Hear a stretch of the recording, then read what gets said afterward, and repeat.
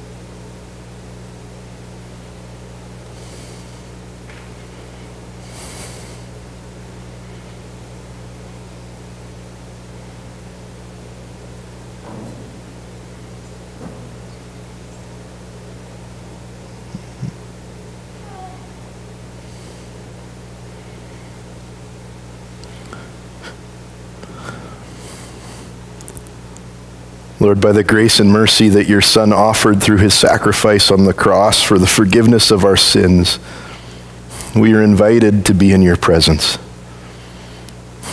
I pray, Lord, that as our summer gets busy, as our weeks get hectic, as our lives fill with so many activities, God, I pray that we would stop, that we would stand still, that we would take advantage of the thing that you have offered us, relationship, right relationship with our God, with our Creator, the one who knows and understands us intimately.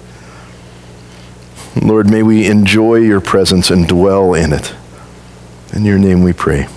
Amen. You may be seated.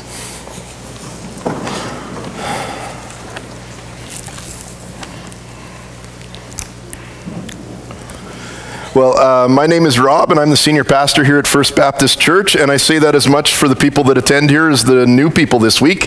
It's been 4 weeks since I've been here on a Sunday. That is the longest time in 10 years that I haven't been at a service here on a Sunday morning, and there's a few reasons for that. I had a couple weeks holiday, and then we had citywide service, and then last Saturday I got a stomach bug on Saturday night, which I think is like maybe the second time that's ever happened, and I thought wiser to stay at home than to come up on stage with my bucket. So we had Matt Chandler preach last week. I am doing my best to try to get the links to the rest of the sermons. It was part of a series for those that were here. We're going to try to email those out to you so that those that want to watch it can watch the rest. There's just a little trick of figuring out how to do that with copyright stuff and all that goodness. So we are working on it, and we'll try to get you, for those that want to watch the rest of the series, the link to that. So first off, I want to thank Micah Motz and Blair Woodrow, who preached in my absence. I have listened to their sermons, and they were wonderful. They offered a great insight on Scripture, and we're thankful for their presence in our congregation and the wisdom which they brought. We are going back to the book of Philippians today. And so if you have your Bibles with you, we are in Philippians chapter 2 today. It's been a long time since we've been there, so just a little bit of a recap. This is Paul's letter to the Philippians, and he's writing it perhaps for a unique purpose. A gift was brought to him. He's spending some time in jail, as seemed to be Paul's practice, or at least the practice of those around him. And in his time in jail, the church in Philippi has sent a gift with a messenger. And so this is the letter that he sends back, both thanking them for the gift and offering some encouragement. And so in a unique way compared to most letters, there's not really a specific sin he's addressing or something he's trying to correct or rebuke. More than that, he's just writing to this group of friends that have blessed him. And so it's a letter of great encouragement, and we've experienced that together as we've read it. Now in chapter 2, there's perhaps the height or the center of this letter is in a poem from verse 5 through 11. And it's this poem that focuses down on who Jesus was and is. It reminds us of his sacrifice and his great humility, of his sinlessness, and of who he was in human form.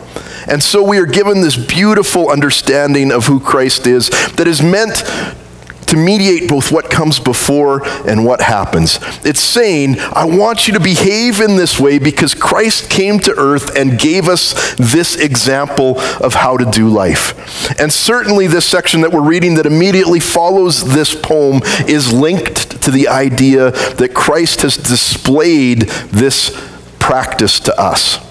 And so, I want to begin in chapter 2, verse 12, and we'll look sort of in brief little sections. We're kind of going to go verse by verse through a shorter section this week. I know it's the long weekend, and I'm new back in the pulpit again, so we're going to go through a short section today and do as best as we can on it. So, chapter 2, verse 12. Paul says, "Therefore, my dear friends, as you have always obeyed, not only in my presence, but now much more in my absence, continue to work out your salvation with fear and trembling." Paul begins by extolling them for having been followers of Christ that always obeyed. What a high thing to say about a group of believers. They had this outward obedience.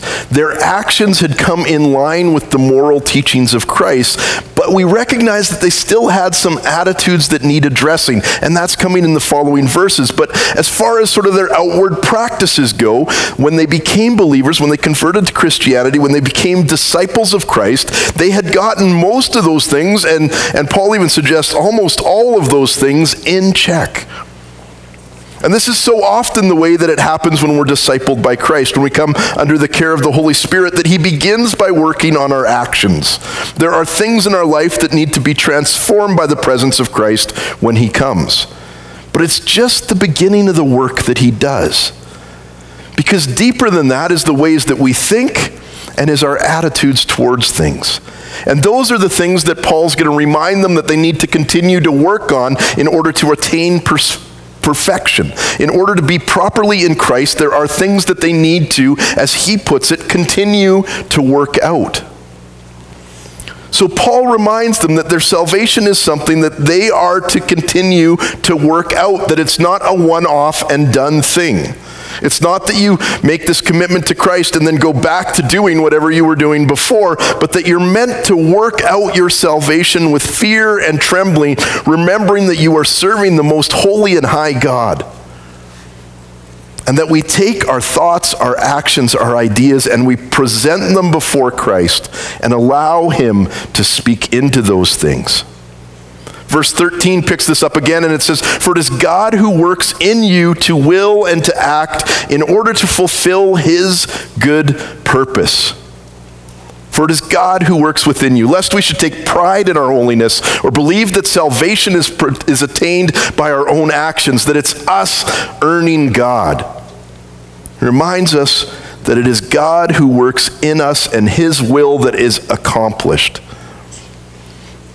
And this brings these two great ideas together in closeness. And I love it because it's complex and difficult and simple and beautiful. Do we have a role in our own salvation? Yes. Work out your salvation with fear and trembling.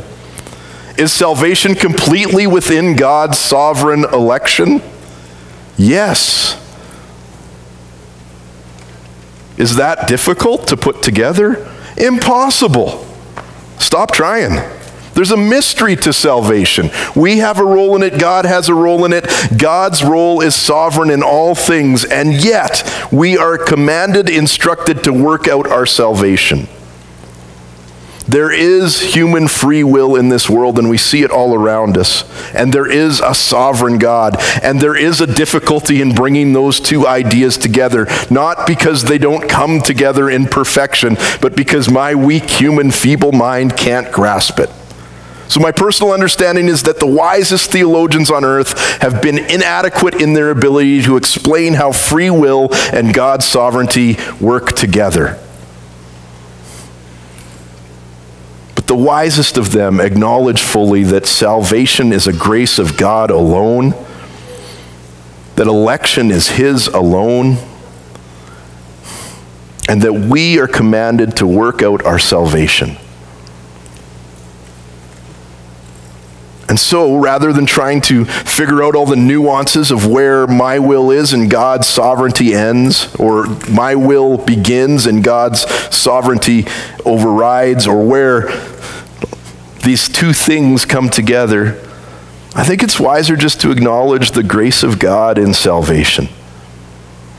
That God has offered mercy and grace to us, and that we have the opportunity to accept it and to be a part of his kingdom, to be a part of what he's doing, to be transformed by his presence, to submit our wills to his will, to allow him to change and transform us, to work out our salvation in this world. Verse 14. So do everything without grumbling or arguing. I think there's a reason they put just those two ideas in one verse, because this is perhaps a very difficult thing. So I want you to begin this way. Think through your week. We just had a week together. You didn't know this was happening, so it's all random. Think through your week. Where were there places where you were arguing or grumbling? When did you complete the tasks that were put before you, but had a little attitude in doing it? Was it at work?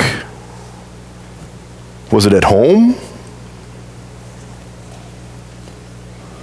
I suspect many of us don't have to think very far to find a place in our lives where we did something and had grumbling and complaining in the midst of it. I have to go all the way to yesterday afternoon. And mainly because yesterday evening I read this text, and so I made sure I was in check for the rest of the day. Yesterday afternoon, my wife left the house for a little bit, and I was left at home with the kids and had some tasks to do. And so I cleaned up some old flowers and I did a few dishes, the whole time grumbling that these were my tasks to do. It's amazing how far our hearts can be from God. And there was potential for it to escalate into arguing, right? Because when Stace comes home, I could certainly bring up all her ineptitudes and failures. I'm obviously joking. Somewhat. It's easy to let a grumbling heart overtake you, and then to turn it into arguing and dispute and breaks in unity. So how could I have done those tasks? What would have been the right way? I could have recognized that I love my wife and that I want to help her out. and that there are things she has time for and things that she doesn't, and that it's wonderful and a blessing to be able to have the time to help her out, or maybe even to own some of the tasks rather than acting like I'm helping her out. Our heart condition and our mind, how we think about things, drastically changes how we do life.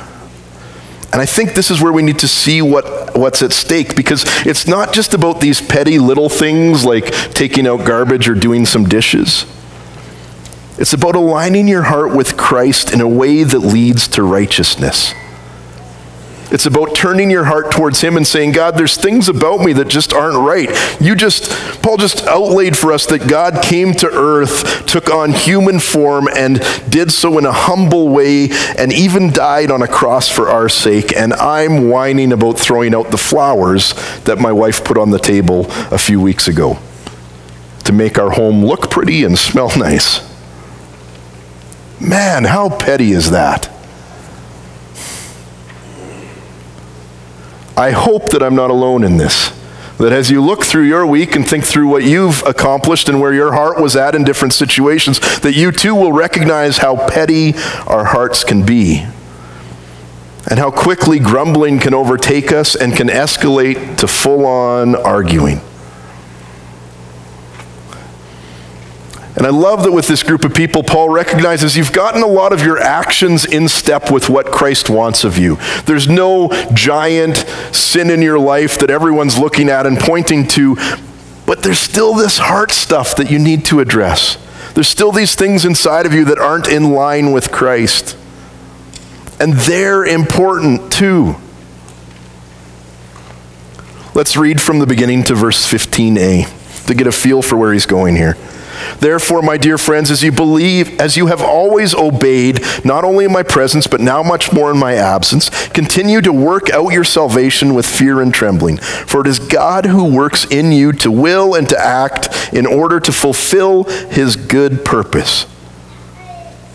Do everything without grumbling or arguing, so that you may become blameless and pure, children of God without fault in a warped and crooked generation.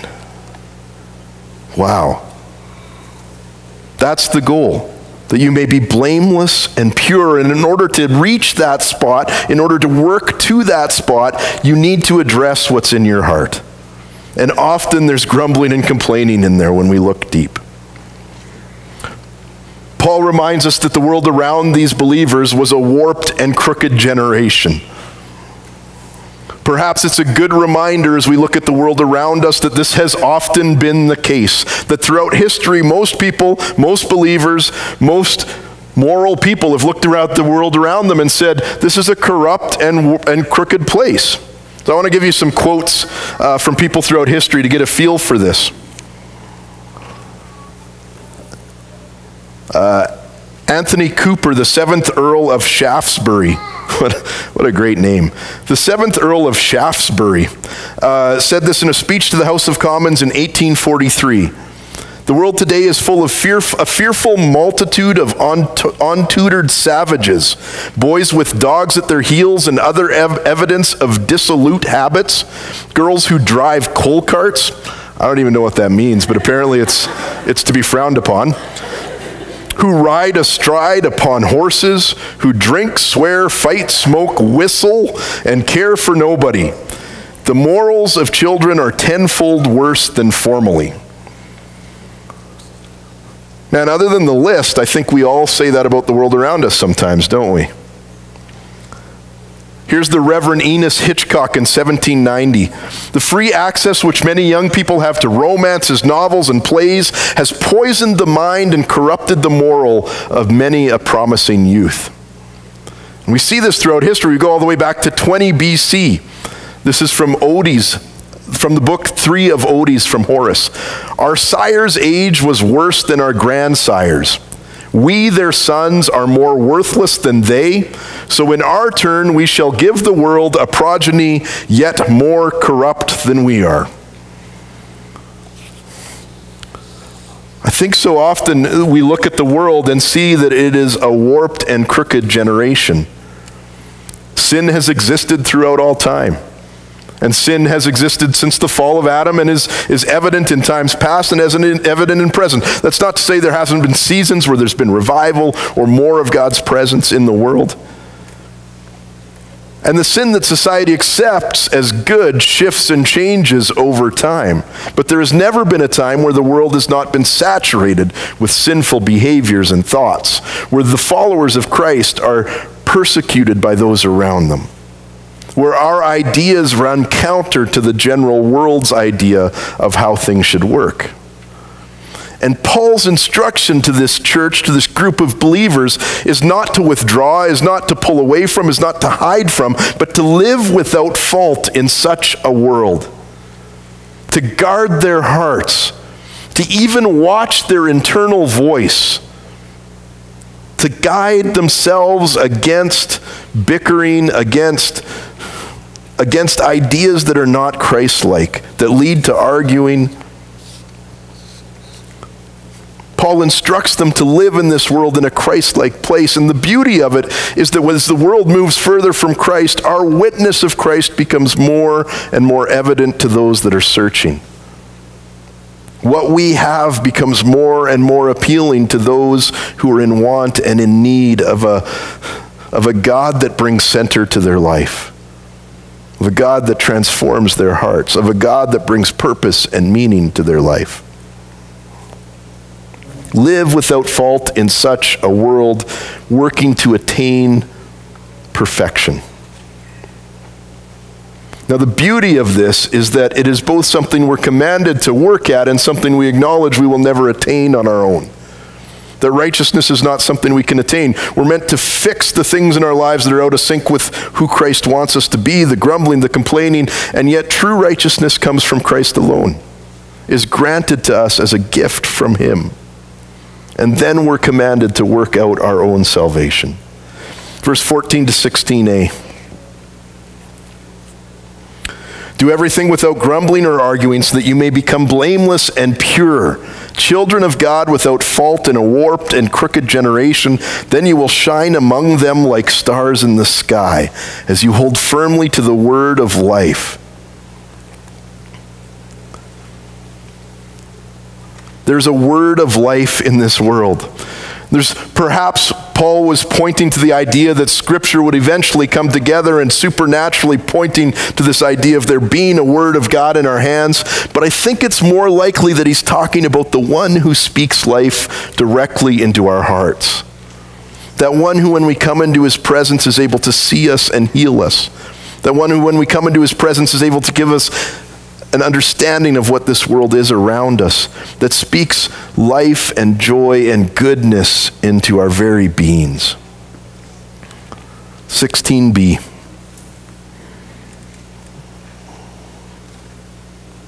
And then I will be able to boast on the day of Christ that I did not run in labor or in vain, but even if I am being poured out like a drink offering on the sacrifice and service coming from your faith, I am glad and rejoice with all of you. So you too should be glad and rejoice with me. Paul ends this section by preparing them for his death, reminding them that there is an eternity that is of greatest value, that the sacrifices we make in this world are of little significance compared to the glory that is to come, and displaying to them what is worthy of sacrificing for. That once our hearts are focused on Christ and we're called to action in his name, that there will be a giving up, a sacrifice for his sake. And that the beauty of it is that what we sacrifice is worth it, because he is worthy. Behold him. Let's pray. Heavenly Father, God, I thank you for this letter of encouragement from Paul. I thank you, Lord, for this church that he extols to move closer to your Son, to Christ, that he reminds of who Christ is and was, and that he encourages them to be more like him. I pray, Lord, that in our own hearts we would explore where there is bickering and arguing, where there is jealousy, where there are thoughts and feelings that are not Christ-like. Lord, I pray that we would bring those things out of the dark and into your presence, that we would confess them before you. And Lord, that our hearts would be changed, that we could celebrate as we do the things that are difficult in this life, that we would celebrate as we do the tasks that you've set before us. That, Lord, rather than treating the things with contempt that you've called us to do, that we would treat them with joy. And Lord, may we support one another in this walk. I'm thankful for this group of believers, God. Today more than ever, I think. Lord, I pray that you would unite us to one another, that we could support and encourage one another in working out our faith with fear and trembling, acknowledging you as God and holy, inviting you to change and transform us, to rewire even how our minds think and our hearts approach life. Lord, in your goodness and graciousness, you created us with the ability to change. And then, Lord, you didn't leave us alone to accomplish it on our own, but sent the Holy Spirit to be here with us, to speak truth into our lives, to convict, and to work about that change within us. Pray, Lord, that we would move closer and closer to you. Lord, that those moments of being in your presence wouldn't just be when we're silently in prayer, but would go with us through our days, would be a part of just living here on earth.